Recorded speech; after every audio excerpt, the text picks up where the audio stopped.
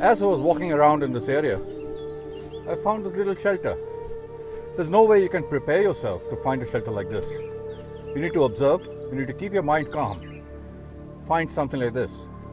I can spend the entire night here. All I need to do is rig up a roof over my head so my body doesn't radiate heat because it's going to get cold at night. But this will protect me from the wind, a sandstorm if it comes about, and I'll be protected from the elements.